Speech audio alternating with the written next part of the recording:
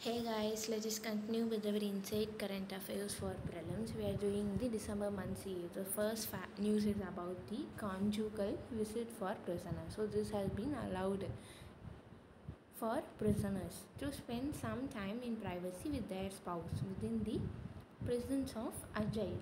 This is called conjugal visit, which has been allowed by the Supreme Court.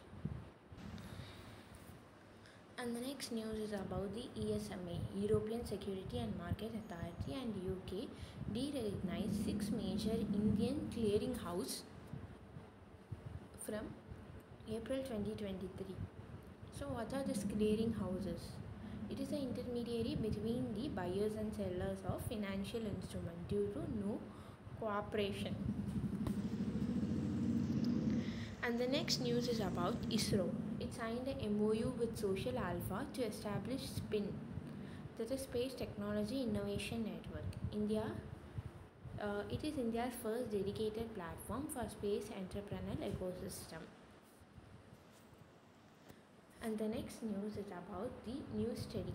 Changes in the gene activity in brain of people with severe COVID-19 found to be similar to old age brain fog.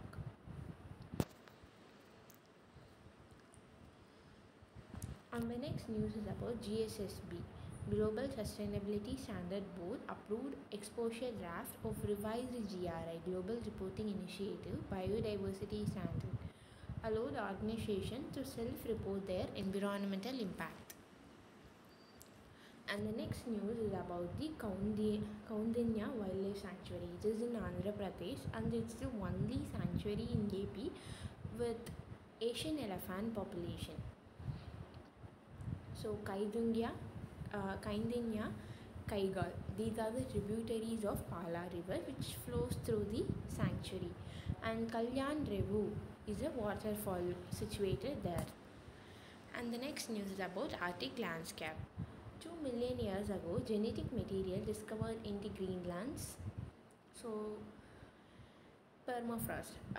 Genetic material was discovered recently, which belongs to 2 million years old era.